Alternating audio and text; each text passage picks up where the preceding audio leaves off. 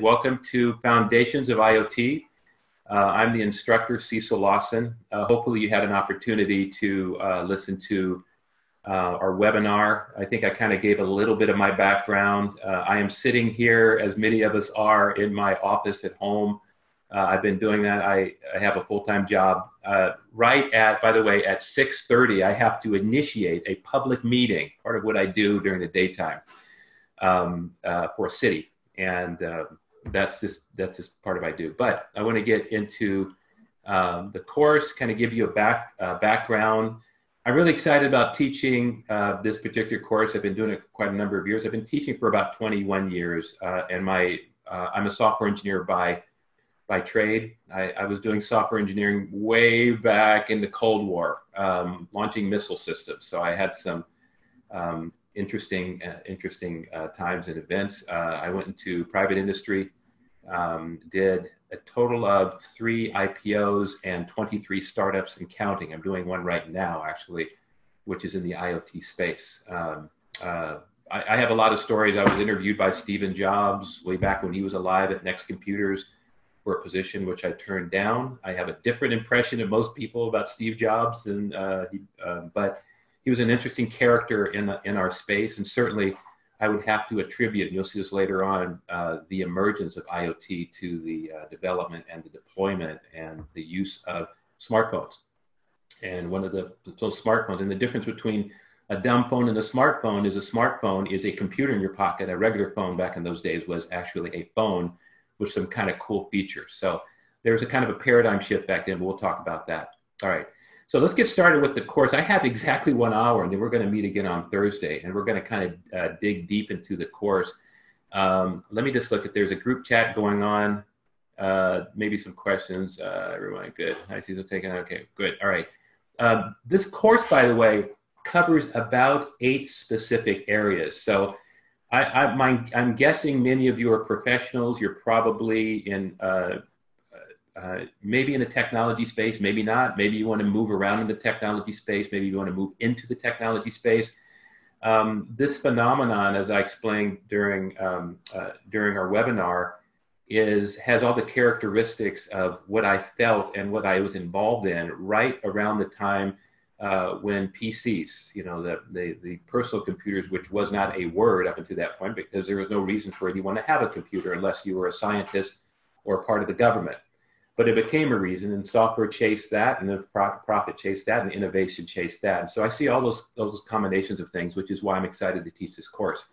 We're going to be taking a narrow dive, not a deep dive, in 8 areas, any one of which you may get totally excited about. For example, my background, I love databases. I always loved databases. I can write a structured query language statement like nobody's business. It was my second job out of college, was working for a company called Informix, which is now part of IBM. And I cut my teeth on SQL. I had a math background, so it was totally easy for me to do it, and I loved it. And that is part of what we do, is storing data, manipulating data, and using data. That's the value chain, the value proposition of IoT devices. All right. Let me go over some really basic housekeeping as far as our first meeting. I'm going to show a screen here with some really basic stuff. Can you see the screen, by the way? Let me just... it's just a PowerPoint slide. Let me know if you can't see that. Does that look okay? Can you see it? Thank you very much. Yes. Looks fine. All right. So this is me. This is the class. This is my name. If you need to send me an email, of course, I'm going to be communicating through Slack, but you can send me a private email through Slack, which is going to be the platform that we use for communication. But this is my email address. If you have a question, curious about something, maybe you want to get an update or find out where the specs are for the Raspberry Pis, that kind of thing. Happy to help out. I usually get to these things pretty quickly, so if you have something driving, certainly send me an email. The learning platform we're going to use for this class is edX platform, which I'm really impressed with. I've used other platforms, about 3 of them for education at 3 universities, but edX is one of these far-reaching platforms that has done a really good job of organizing information to where instructors like me can sort of lay it down and you have reference to it. Does a really good job. So we're going to be using edX, and of course that is be part of your package. Of course, I mentioned that the communications platform is Slack. consider Slack, if you've never used it before, Slack is sort of like a Facebook or a LinkedIn of communication. It reminds me of what we used to call CMVC, content management version control systems that we use in software engineering, and then content management systems that we use commercially in the ERP, enterprise resource planning space. I'm throwing a lot of acronyms out at you, but I'll keep revisiting these so you understand what I'm saying. But it is a platform at which that facilitates communication in groups, broadly, narrowly, and allows all kinds of formats of communication, including video and text and data. It's very, very good. One of the things I try to teach, or just because I've been doing this for so long, is you're starting the course out right now. At the end of this course, I'd like to be able to say that I hit on all of our learning outcomes. And that's a term that you'll find in higher education. And really all it means, let me just stop to share, really all it means is you have an expectation, you read about it, the syllabus tells you what the expectation was. If you if you had the opportunity to look at our webinar, I sort of talked about those areas that we're going to concentrate on. At the end of this, if you find yourself at a party, I don't know if it's COVID-19, if you're at a party or a gathering, if you ever get that opportunity anytime soon, and someone asks you about any aspect of what we covered in this class, you should be able to answer that. We're talking about databases, we're talking about hardware technology, we're talking about Python as a programming language. Not only just what the term is, but a contextualized understanding of what it is. That's how I teach differently. Context is everything. And to give you an example of that, I mean, there's many examples of context. If you guys know the significance of the number 42, anybody know the significance of the number 42? That wants to maybe go on the chat group and see if anybody knows. If not, I'll tell you a quick story to emphasize what contextualized information is. It is, yes, okay. So Dan, you know. So there's a book called The Hitchhiker's Guide to the Galaxy, kind of a whimsical book. And there was a movie that came out like 20 years. The book came out in the late 70s, if I recall. It was kind of a weird book, but long story short, they had this huge computer. And they asked the computer, what is, I think, the answer to everything? And the computer went to crunch the numbers, and it took 1,000 years. The estimate was that, if I get the story right, it was about 1,000 years. So 1,000 years passed. Everybody gathers because the computer is almost complete with the answer. And then there's a big celebration, big parties, and suddenly the computer wakes up and it spits out the number 42. 42 didn't mean anything to anybody. It could have been 42 chromosomes. It could have been 42 galaxies. It could be anything, but it didn't have any context to it. That's one story. So what I try to do when I teach is I try to give you a story. 421. Oh, 40. Okay. But I give you a story around things so you can put these things together and make sense of them. You may have parts of them. I suspect that most students that start out in these courses have pieces. You do have a phone in your pocket. You probably have a Bluetooth device. You're probably connected to your Wi-Fi at home right now. You're probably connected to your Wi-Fi at work. You use a network. What type of network? How fast is it? And how are these IoT devices connected right now? I see some of you with headphones. Well, those are connected somehow, wirelessly or wired. So we're going to talk about networks as part of all this. So at any rate, keep this handy. We'll post this, just in case, not necessarily. I used to give out my phone number until I had students calling in the middle of the night. I do sleep from time to time, so we'll get that going. The other thing I wanted to take you through is sort of how edX works. So let me share this. Any questions so far, by the way? Now that you know the answer is 42 to whatever the question was. All right, good. Let me move on to the edX platform. I'm going to share another screen for you. Bear with me a second. Here we go. All right, so hopefully you should be seeing the Microfacturing Institutes version of edX. There's many versions of edX, just like you probably don't know this, but there's multiple versions of Zoom. We all thought, you probably thought it was all coming out of one company. That's not necessarily true. That's licensed the versions of Zoom. And I think we're using one of them right now, which is not from Zoom. It's actually from another company. But so as I mentioned, edX is a very good platform. To traverse edX, there's a couple of rules that you need to understand. The general navigation, if you look at the top bar here, you can go backwards and forwards. You can also skip around the various sections if you like. So I can go from this section to this section to this section. But what I have is sort of a narrative at the beginning that explains how the sections work. When you see a little video, that means the next section, if you hit that arrow, is going to be a video or a document, a text page, and so forth. So you'll see a pattern emerging after the first section that will be very familiar in the second section. There's a video. What we like to do is use multimodal education, which means that I'm the talking head. I kind of explain things. I may have a couple of stories. I may have a couple of jokes. Then we take a deep dive in the information, and then I show you a video. So a lot of you, we know that learners use their eyes and ears. Some of you are very tactile, which means you like to use your hands. In previous courses, with that opportunity, we did use our hands to connect the devices, which you will do in this with this too. We'll maybe do it together, but we'll be virtual. So anyway, so that's how you traverse through this. You'll start at the beginning, and you'll go through all this yourselves, but I want to go over it very quickly with you.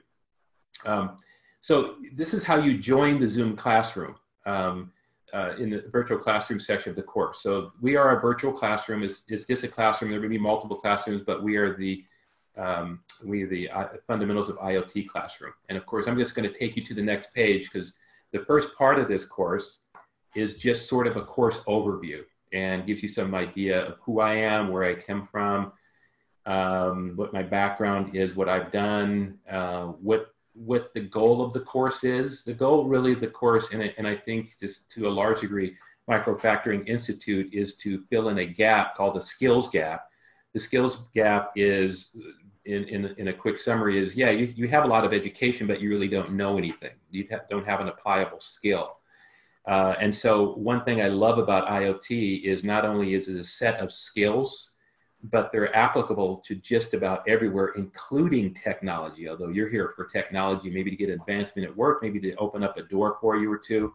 We're all here for that same reason, but we're passing skills that will be lifelong skills that really are quite interesting. Here's a course breakdown. We cover a lot of stuff in the short period of time. We're going to be learning, we're going to be introducing you to IoT. Where did it come from? What is it?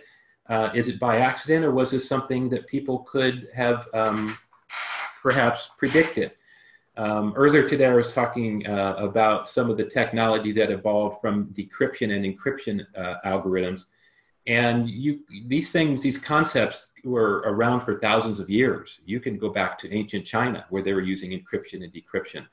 Computers and semiconductors make this go much faster, and we apply that to different spaces, like when you go to Amazon.com and you type HTTPS. That is what they call a public key, private key encryption mechanism. But these things evolve. So in many ways, Internet of Things is a predictable evolution of technology. And it has to do with costs, it has to do with capabilities, and it has to do with opportunities. And it's sort of a convergence of many things. We're going to talk about in section 2 SoCs, which are basically called systems on a chip. SoCs are the Raspberry Pis of the world. I have another one, by the way. I'll show you this, and we're going to go over the Raspberry Pi in a couple seconds. But here is a version of the Raspberry Pi. It's called Raspberry Pi Zero. You see how small that is? I had that on the slide. This is one of the least expensive Raspberry Pis, and its memory is just this small card here. So not only does that use it for stored memory, but it also stores the operating system on it. The one that we're going to be using for this class is a little bit larger. And the reason why I went with the larger one, this is a B+, Raspberry Pi B+, or in that series, I should say, is you'll see connectors that take you to your network, USB, or HDMI connectors, full set. So you can hook this to your TV if you don't have an extra monitor to set it up, for example. But this is a Raspberry Pi 3B+, if I'm not mistaken. I have so many of these things, and they look similar, but they're different versions of it. We're going to talk about those SoCs, and we're going to talk about sensors. Sensors, in a nutshell, are a way that we can measure a lot of aspects of our environment. I'll show you a table that shows the different types of sensors. Now, we're all used to thermostats in our homes for temperature. We may be used to humidity sensors. We may be used to, you know, taking our own temperatures or looking at our heart rates. You know, if we have any of the IoT devices like this one here, which is an Apple Watch, that have that capability. But there are thousands of different types of sensors that can be used for a lot of things. What we're effectively doing by putting sensors anywhere and everywhere that we can is really trying to measure the physical environment and abstract it to a form that we can use and we can have value or add value to. We're also going to talk about actuators in here. Actuators are the things that do the work. If you think about what an actuator is if you have a garage door opener and you hit a button and for example, in my car, I have a sensor that knows when I'm approaching my house. That sensor is a proximity sensor to my house. Once I approach my house, my garage door opens, so something physical happens. That's actuation, and so it's an actuator. So we'll cover that in section 2. Section 3 is an interesting deep dive in networks. If you've ever taken a course in networks, you probably went over things like the OSI model. You probably went over IPv4, IPv6. You know what a difference between a local area network, a personal area network, and a wide area network is. We talk about switching, IP address classes, of course the ISO stack, which is, OSI stack, which is very important, and some of the networking standards that exist and are emerging for IoT devices. One of the first problems with IoT devices is people saw this great opportunity to put that, you know, computer capability on an IoT device, but they really didn't think out the security aspects of it. As a result, some of the early IT devices were open to hacking, and of course, that's the back door to your network. It's the easiest point to get into your network is to get into an unsecure IoT device, and so that's changing very quickly. I'm going to talk about those changes. We take a little deeper dive into some of the hardware. This is where the Raspberry Pi that I'll go over that in a second. I asked you to get, and some of the sensors and some of the wiring. We actually look at how to wire it and how to put together a breadboard and make a traffic light signal out of that, an actual working IoT device. And you can preempt that any way you like. One of the demonstrations that I'll show you is, and you've done this before, where you're at an intersection and you have to cross the street. And so you preempted the intersection light from changing by hitting a button, right? And so I put a button on the board, and you can mimic that exact same process. And we take a little deeper dive in what the Python code would look like, go line by line, what it does. And you can, of course, modify that to your heart's content, but you will have a working IoT device at the end of this. And the cool thing about the Raspberry Pis, which is a type of SoC, by the way, I'm going to show you another SoC I just got the other day that I'm experimenting with. This is not a Raspberry Pi. It's a much smaller SoC with a microprocessor on it. And it comes with a screen. It's very cool. It lights up and tells you all kinds of stuff. You need a keyboard. But of course, it has wireless capabilities. You can see that little kind of like a snake thing. That's the antenna at the back. But I just got this the other day, and I'm kind of, it's one of my summer projects I'm going to play with because I love this stuff. All right, so we're going to talk about the definition where these SoCs came from. We're going to talk about processors, which made all this possible, which are called ARM processors. And if you have an Apple phone, you have an ARM processor. But you probably don't know what an ARM processor is, but we're going to talk about that. And the other types of processors from Intel and AMC that we have in our desktop computers or our laptops, and what the differences are, and the different chips. So we're going to go through that as well. We're going to go, many of you may be interested or have programmed. I'm guessing that most of you have taken a look and or used some programming language before. Now that's kind of my strong spot is programming, because if you are programmers, you're probably familiar with object methodologies, and you may be familiar with IBM's product from a company called Rational Software. I worked at Rational Software, and I had the unique opportunity to proofread a gentleman named Grady Booch and Jim Rumbaugh. Now, if you're in software engineering, you probably know one or both of those names. They basically created the foundation for object methodologies that we use for programming today. And every time before they went to press, Grady Booch would send me a copy of his book with his signature and ask me to proof it. And that was, so I get to take you down not only Python, which is an OOD language, and I'll explain what that is, but show you the similarities between Python and other languages you may or may not have heard of, such as C#, C++, C++. There's a lot of C's. Ada is another one. Visual Basic is another one. Some of the JavaScript. They're very similar in their constructs. So what I'm going to focus on with programming language is the basic constructs that you will find in any language.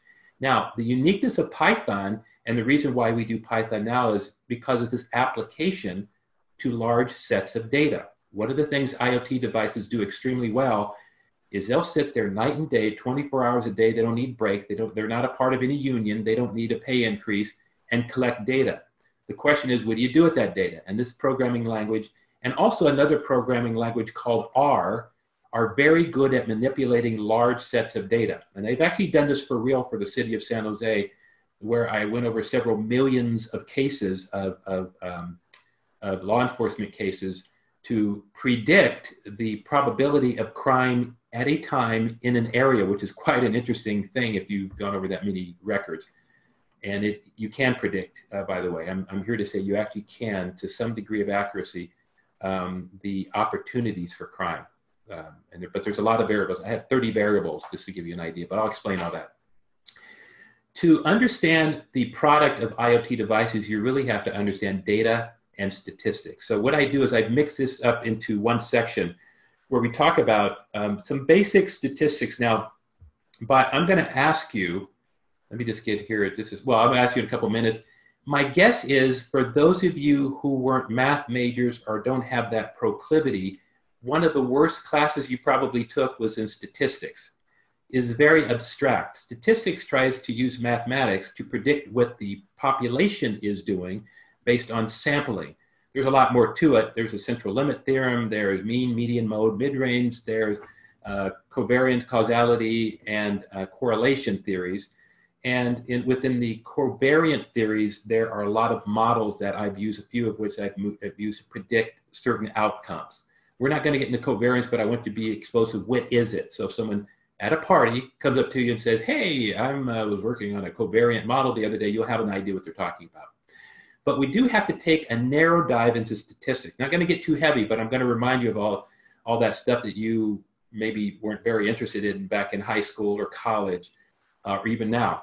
But we're going to parlay that or move that into understanding of data formats. And we're going to talk about structured data and unstructured data. And we're going to, of course, from that takes us into the conversation about database management systems and structured query language, which is a programming language, which is technically called a fourth generation programming language, because you can actually read it kind of what's going on based on the query, but it's based on set theory. It's primarily based on set theory. So if you've ever taken a class in set theory thinking of, if you were to imagine Venn diagrams overlapping and then using De Morgan's laws and other logic theory to sort out different sets of things, you're thinking about structured query language. SQL, by the way, was invented by IBM many years ago, and it's really taken on a different direction. The other thing that I'm going to teach you about is the structured data world. When people are saying I'm using Oracle databases or MySQL or Microsoft Access or Microsoft SQL or any number of databases, they're really talking about structured data. Structured data takes many forms that have evolved over the years. We call those normalization forms. I'm going to not only familiarize you with normalization forms, in other words, how structured is the data, but also I'm going to take a narrow dive into three-dimensional data models, what they call data warehouses. So when you get into the cloud, we all like to look at data warehouses and why those are significant with storing data, particularly as IoT devices are gathering data. The other thing I'm going to talk to you about is unstructured data. If you've ever seen this cute little logo of a baby elephant, that was a logo from a technology called Hadoop. Hadoop tries to make sense out of data that doesn't make any sense. It wasn't collected in a specific way. is just a collection of data. Imagine a book of words. That's unstructured data. You can find quite a bit if you were to go through a book of words, but it's not organized in a particular way. The verbs, you can pick them out, but they're not in a group called verbs or nouns or adjectives and pronouns and so forth. So the reason why that is important in the world of IoT is because oftentimes to make sense of data you're gathering through IoT, you have to bring in other data sources, some of which are unstructured. And by the way, there's always more unstructured data than there is structured data in the world. And so that's what makes this quite important. So you can see from the list of things that's specific of what we're going to talk about in this section. Section 7 is we're going to spend a little bit of time on data science. You see how many, these are all really interesting areas to talk about. Now, data science, machine learning, and artificial intelligence are often used interchangeably, and they all have a basis in one thing. By the way, general intelligence. So if you looked at the far-flung nightmares that humans have had that computers will take over, that's called artificial general intelligence. That means someone's walking around that looks like a human being, talks just like a human being, but it's actually not a human being. We're not quite there yet. Where we are is data science, what I'm going to talk about, which is synonymous with machine learning.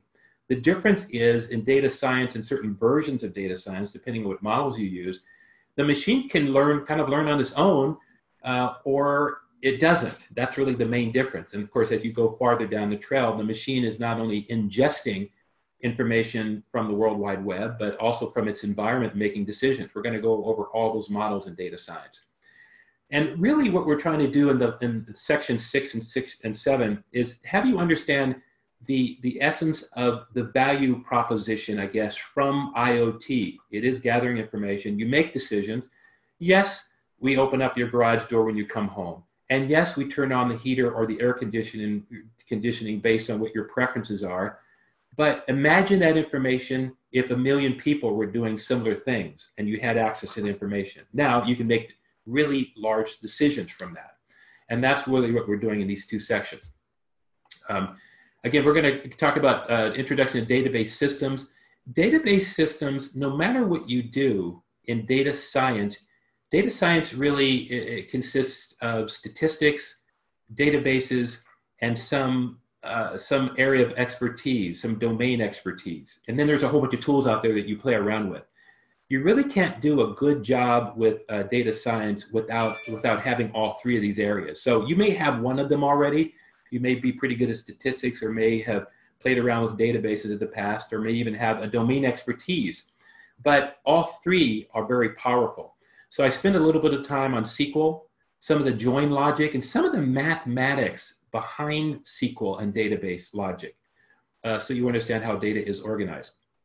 Now, what makes all this important and all this possible is the natural evolution of technology as it goes into the cloud. The cloud is an interesting place in that you can thank your internet service providers for providing more bandwidth at less cost. Now you don't have to put that extra disk drive on your computer, and you can get a lot of the services from the cloud and IoT. But IoT we're going to introduce you to. We're going to talk about the layers of the cloud, such as software as a service, by the way, which is what we're doing right now with using Zoom. And I'm doing right now using edX, that's software as a service. We're going to be talking about platform as a service and infrastructure as a service. Now, those are the main three, but they are no means all that are out there as far as these layers of clouds. For example, UCAS is unified communication. That's a fancy way of doing a phone system. You may know it as voice over IP. But these technologies are emerging and getting cute acronym names. And I try to add these as fast as I can, just so you know the nomenclature in an interview or at work of what's going on right now in industry. One of the newer terms that I'll introduce you to is fog computing, which is sort of a hybrid of mesh computing or mesh networking, which has evolved.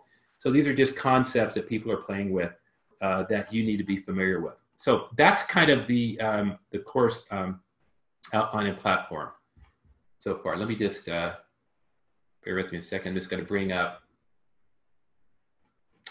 a couple of things. So the full syllabus of the course, and the important thing about the syllabus is how I grade you, if you will. So it talks about what I'm going over the course. Of course, you can click here and look at the syllabus.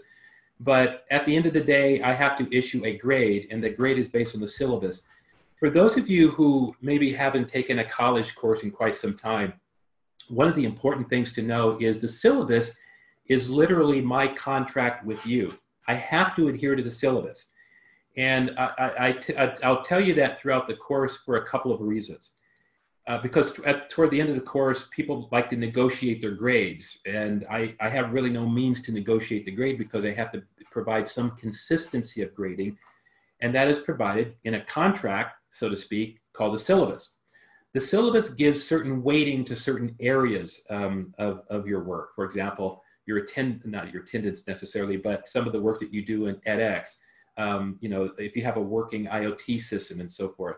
And then I basically grade based on that. And there's really no variance. I do take variance sometimes when I am close to a grade threshold. An example, if you're at 79 or 78%, but I notice that you attended quite consistently, I can push you to the B, the next grade higher. I do that regularly because it tells me that you put forth some effort, which is important. In a work environment, if you work hard, work consistently, and you're really nice, you'll go pretty far. But if you have some actual skills that you can apply, you go even farther.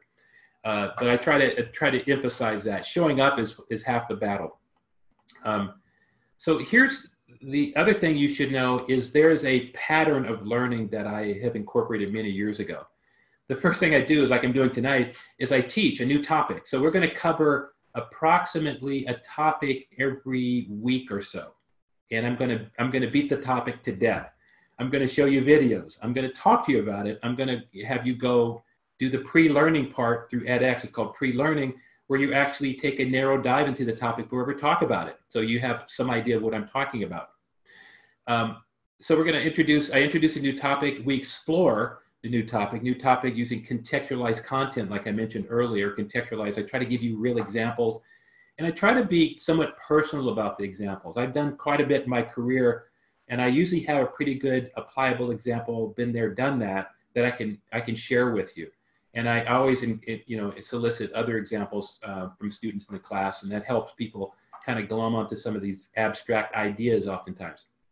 The other thing that we instructors have to do is we have to assess how much of it you got. That's why the grade, right? Some schools, don't give grades. We do give a grade. So I have to have some process of assessment, which means that at the end of the day, once I introduce something and we explore it, and then you practice it, whatever it is, I have to somehow assess it, and that's a test. And then, of course, if feedback. The grade is really the feedback loop, which means that you thought you got an A, but you got a B or a C, and maybe you're studying the wrong things, maybe you're not, maybe you need to talk to the instructor. That's when I would like for you to talk to me. Send me an email saying, hey, I thought I was getting it, maybe I'm not. I'm happy to spend extra time with you. It's actually my pleasure. I love turning on minds, depicting this area, and we can get you going. And you'll see a repeat of that from each section, session. And here's kind of a picture of how things sort of our work, teach, learn, assess, grade. It's just a cycle. And you have been exposed to that cycle probably most of your education careers. If you're new at this game, after many years of taking hiatus from education, then I'll reintroduce you to it. I got a question earlier in the class about the various versions of Raspberry Pis. This is kind of a moving target for me. I use other SoCs, but the Raspberry Pis are a tried and true product. They are relatively inexpensive. The Zero, by the way, this Raspberry Pi Zero I showed you, I like to show you how cheap this is. I think it's under 20 bucks now, just for the computer. And this is in fact a computer. It will run 24/7 and do something for you. And I showed you another one that's even smaller than the Raspberry Pi. This is a little bit more expensive. And there are different types of SoCs. Some are hardened, some are ruggedized, some are designed to withstand certain heat and sensitivity and so forth. But for this class, you need to acquire a electronic basic a basic kit with power supply module, breadboard, jumper wire. Let me grab one of these and show you kind of what they look like. Here's a version of one. It's just a kit. You're going to use this a lot. You're going to use this in all the classes, but this is what it looks like. And it comes with, you know, if I open this up, comes with a breadboard. It's much more organized than this. You can see, kind of, I'll tilt this a little bit. You have resistors. If you don't know what those are, you will. It has transistors. It has LED lights. It has a breadboard, which is how you cross-connect these things, and it has various wires. It also has a power supply, kind of a distribution unit that you use for the breadboards. I'll show you how to use that during one of our classes. But that's about $12.99. By the way, when you buy that, this is not what I call a one-trick pony. You're going to continue to use that if you take interest in that. It's going to be quite useful. I have about 4 of these over in my corner of my office that I use quite often. I'm building a summer project, and I use a couple of the wires from that as well. The Raspberry Pi I selected is the Raspberry Pi 3 Plus with the power supply. Now, technically, you can supply the Raspberry Pi power from your computer if you have a connector. It uses a mini USB. It's right there. Technically. Oh, sorry, right here. It uses a mini USB. So I can hook this up to my computer, and it's going to get about 5 volts from my computer, and that'll work. But the kit, and so if you wanted to save a buck or two, you can go ahead and get just the Raspberry Pi 3 Plus. It's up to you. I get questions from time to time. I think even before the class, if you already have a Raspberry Pi, will it work? Probably. Raspberry Pis have evolved. The technology has evolved in different ways. Most of the evolution of the technology is with speed and form factor. Form factor being the size, the shape, and of course the speed, the type of processor, the ARM processor that they're using in there. And of course those get a little bit more expensive. This one is going to be pretty robust, which means this is going to, if you continue in your path through IoT, through the other courses and maybe beyond, this is going to last you a while. You're going to be using this for sure. If I gave you the Raspberry Pi Zero, the smaller one, it's kind of a one-trick pony. It's somewhat limited. You can only extend its memory size. The processor is really dog slow if you're starting to program on it. For example, we're going to be doing our Python programming on the Raspberry Pi. So I recommend this. That kit is about 52 bucks. The memory, I go back and forth about the memory. Again, at the beginning of the class, we had a conversation about the memory. Originally I recommended 64 gigs. 32 is plenty. And my peers in the other 2 courses are also going with a consistency of 32 gigs. We don't believe we're going to use more than that. As a rule of thumb, if you have a couple extra dollars in your pocket and you plan on using this for other courses or other things, more is merrier. Every SoC I have here has at least 64, if not 128. You get into some addressing as you set up these SoCs. You get into some addressing issues. Here, I got a couple chats going on here. Addressing issues, which is the formatting of the memory for this. And there's FAT, there's FAT32, I think, and there's a couple other versions just for addressing of the memory. I'm just going to, there's one question. I tried the 65 gigabyte SDHC card. It works, but the Pi only could use 32 gigs. Had to format another ext4 partition, which is the Pi could use. I believe the Pi, if I'm not mistaken, has multiple formatting, or there are multiple formatting options when you format the SD card for addressability. But I can't be for sure. But for sure, check the Raspberry Pi page. It'll tell you exactly. So that's a good, Jim, thanks for that. The other thing that we're going to be doing is we're going to be interfacing that Raspberry Pi on a breadboard. We're going to power it up. You're going to make a real IoT device, and we're going to be using some of the sensors that we talked about. Air pressure, temperature, humidity, lighting, and so forth. And that's $21.99. We'll use a couple of the sensors, but I want you to, what I'm really trying to demonstrate for you is the ability to read information from a sensor, whether that be temperature or air pressure, and then store that information, get that information away, and then make some decision. For example, I used a temperature sensor that would turn on a red light if it got beyond a certain temperature, and then a yellow light, and then a green light. Silly little things like that programmatically working with the environment around you to make some decisions. You can just as easily launch a missile with this type of technology. But I want to get you at least familiar with how environmental changes could cause actions with this part of it. So we're gonna this is the hardware set that we need for the class. I'm looking at my group chat right now. Any questions about that? Outside of there seems to be some challenges with some of the larger, be safe, go with the 32. I think you'll be okay. Even if you're taking 2 or even 3 of our IoT classes this summer, I think that's a safe bet. All right, any questions at all about that? GPI has been taken off the requirement list, and I ordered one, so mine is on the way, but you can get them before the class is over. Oh, the Pies? The last one, the GPI, that sensor. But okay. If you're participating in the other class, IoT for work, life, and play, yeah. you are supposed to order, I think, a temperature sensor and a humidity sensor, but from Arduino or something like that. Mm-hmm. Maybe that can be used. I don't know. Yeah, the only difference, technically you could, but those sensors that are used for their other Pi are using a Zigbee interface. So these sensors will plug directly into a breadboard. Could you use them? Yes. If you bought a Zigbee reader, but of course you'd programmatically, it adds a complexity to the class that in this particular, in the Foundations class, it kind of defeats the purpose, which means you're going to be writing code to interpret the Zigbee, almost like a Bluetooth interface. I'm going to use, it's just another version, another protocol. So to avoid that, I went with some very basic sensors. If we're having a hard time finding this, we could find just a couple other, maybe week 2, later on Thursday, I'll ask if anybody's having a hard time finding this package of sensors.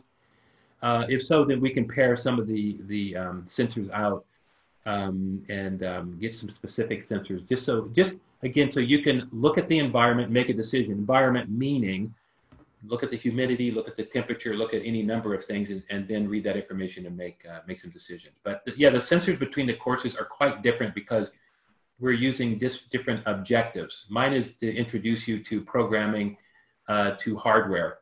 They have a different objective than the other one, but very similar in nature. But hardware a little bit different. All right. Any other questions before I move on? Oh, yes, I have a question. Sure. So, will all of these devices work on a Mac computer? The Raspberry, yes. I've had many classes where a Mac was used, a PC was used. Even I have, this is the Amazon Fire, by the way. You can use that as well. The key is going to be, and someone asked about what the operating system is, which PiOS. We're going to use Noobs Raspbian. I recommend Noobs because it's easier to load. You can actually get it preloaded if you want to spend a couple extra bucks. But the Raspbian operating system is what we'll be using. There are other operating systems available, but Raspbian is free. It does the job, and it has some really cool development tools on there that you just click and you start going. So it makes it quite easy. Okay, so it looks like Jim he has 29. Jim said that he loaded on a 32 gig. He had about 29 free. That's plenty, Jim. So the 32 looks like it's a good size for what we're doing in this class, and probably for the other classes. Thanks for that, Jim. And so I'm sorry, the last question was, where to work on a Mac, and the Mac, it's the operating system. The way you get to the operating system is through either a wired or wireless connection. So there's third-party software that allow you to abstract the underlying the Mac OS operating system or the Windows 10 operating system away. So no problem at all. I'll help you through that. There's really, once you connect wirelessly to the Raspberry Pi, there's really no difference if you're on a PC or any other device. So it's quite easy. So it does work. Okay, great. Okay. Thank you. That helps. You bet. Let me go to the next page. So that's what you need. And that's, of course, all this text I'm reading is right on edX. How can I take this course? Oh, here we go. Reach out. We're just starting the course today. If you know anybody who would like to take the course, the more the merrier, or would benefit from a narrow dive in 8 different areas, maybe just to explore, to see something, maybe a career is ahead of them. We're hoping that is. But reach out. And if you're curious and maybe have want to be an instructor, we'd like to hear from you. If this is interesting for you, if you just take to this like fish to water, we'd like to talk to you about it. And we'll always keep you updated on any new offerings. One of the things Microfacturing Institute tries to do is to be on the cusp of new technologies as they are emerging, but more critically as they are validated. There's a lot of technologies that seem like they were pretty cool, but nothing happens. I'm thinking of, for example, 3D printers. I mean, Hewlett-Packard years ago put a lot of money in 3D printing, and it just didn't pan out the way. Does it mean it's not viable? No. It may be viable in future, but certainly not at the time that they thought. IoT for sure, and we're going to be developing other courses that are right on the cusp of technology as people are beginning to hire or beginning to open up the floodgates of hiring. So keep posted on that, and we'll certainly let you know about any of that. Okay, let's keep going here. Okay, your first assignment. All right, here we go at the end. So I have a hard stop at exactly 6:30. We have about 14 more minutes. Let me just show you this quick video I did. It's kind of a cute little video, but it begs a question at the end of it. And I want you to focus on the question. Here we go.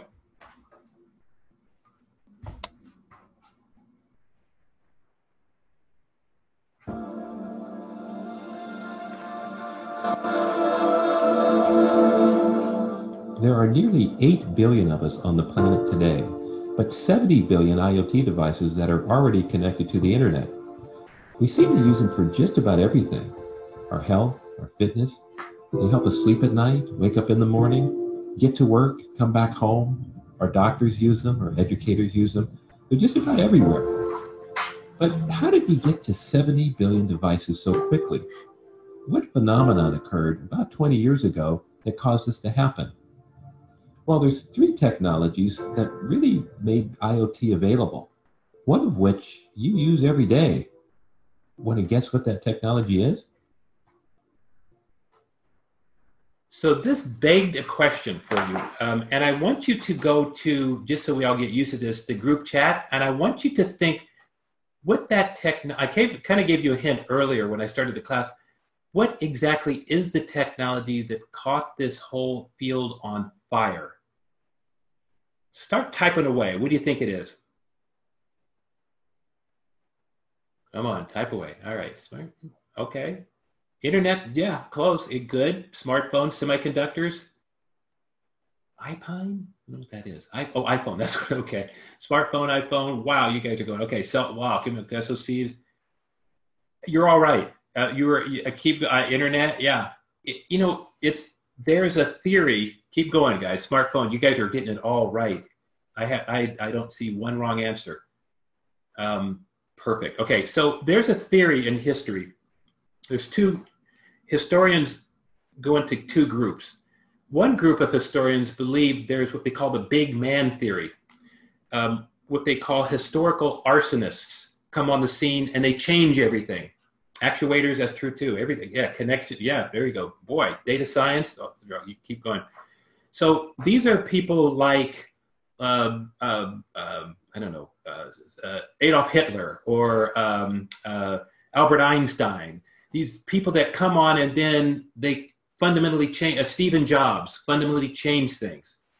So these are the people that we have studied through history throughout the world.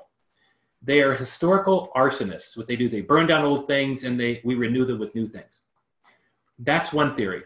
The other theory is we naturally evolve to the point where a conglomeration of things happen and somebody notices it, right? They said, wait a minute, I have the internet. You guys just hit on it, and I have semiconductors getting cheaper and faster.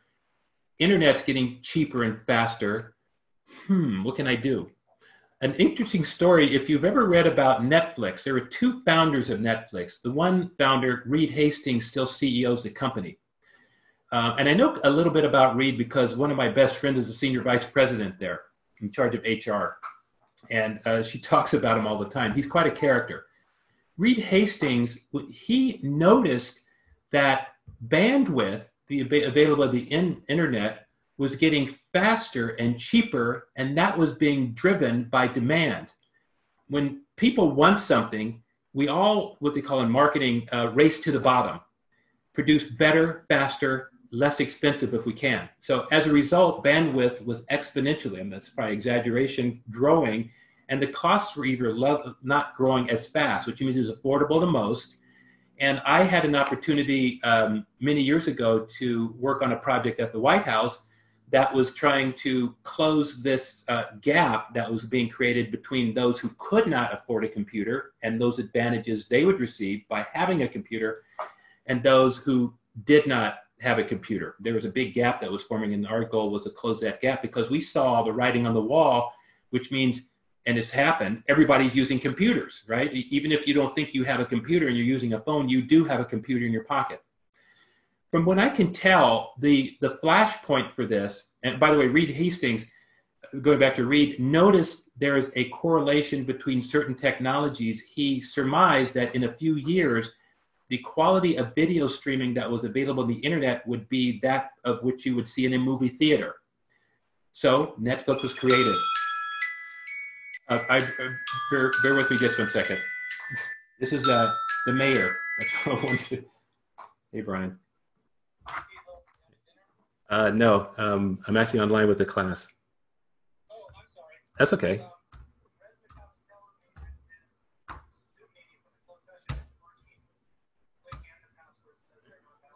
Okay, bear with me. Let me start the meeting. Just 1 second. All right, bye. My apologies. One of the things I do is I work for a city, and so what I'm starting is a public meeting. So give me about 30 seconds, and I'll start right back up.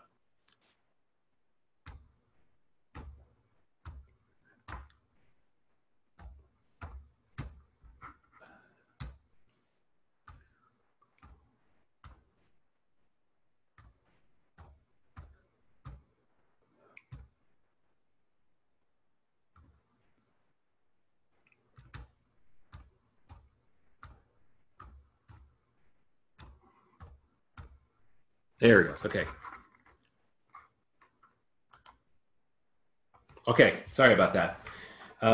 I conduct public meetings as part of COVID-19, and so we have to make sure that all meetings are public and accessible by the public, and so I just had a bit of a conflict in about 5 minutes. So, but Reed Hastings noticed this correlation of the streaming happening and the quality of video. At one point, by the way, just so you know this, if you've ever gone to Blockbuster Video and bought a video, Reed Hastings went to Blockbuster and asked if they would buy the company because he was having some cash flow issues. Long story short, they said no, Blockbuster no longer exists. So again, those two groups of theories, I think what we're seeing is a natural evolution, but the big man on the spot that really started this was Steve Jobs, because Steve had a vision of putting a computer in your pocket, and that created great opportunities, including the drive for profits, which of course technology and innovation comes from. Others, by the way, many of you said disruptors, absolutely. The very nature of this technology is disruptive. Everything you can think of that you use today can be disrupted by IoT. That's why you need to be part of it, because that's where the market will be growing. Okay, here's your first assignment. Navigate this Slack classroom in the next section and follow the instructions and complete the introductions. Okay, so your job before we meet on Thursday is to go on the Slack, kind of discover what it is, and maybe say hello to a couple people. There's one assignment I want you to talk about, which is, let me see if it can come up here. There it is. What's your name? Where are you from? Take a look at the course content. Kind of get familiar with the course, get familiar with Slack, and then we're really going to hit it really hard on Thursday. We're going to start in the actual, very good. Ron's already done it. Very good. Ron, you're on top of it. And then one of the first assignments is you know, do you think a electric car or like a Tesla or the many electric cars out there is an IoT device? Something to think about. I know many of you have answered those questions. Some others are there too. Very good. All right, you guys are on top of it. All right, been there, done that. Okay, and then I want you to keep moving. So the next, moving through the course, and let me just let my page refresh. Here's the Zoom classroom. Everything that we do here will be recorded. If you have to leave early, come late, or can't make it, this whole thing will be recorded and be available through the Zoom classroom, just FYI, which is really cool.